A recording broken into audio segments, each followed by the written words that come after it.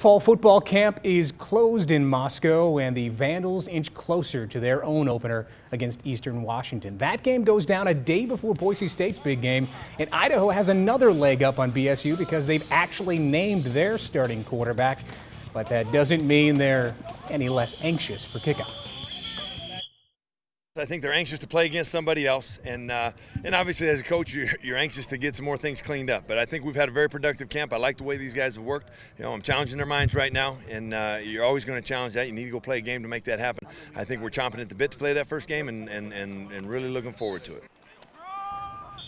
And with the uncertain future, Vandal Nation has to be looking forward to their final season in the Western Athletic Conference.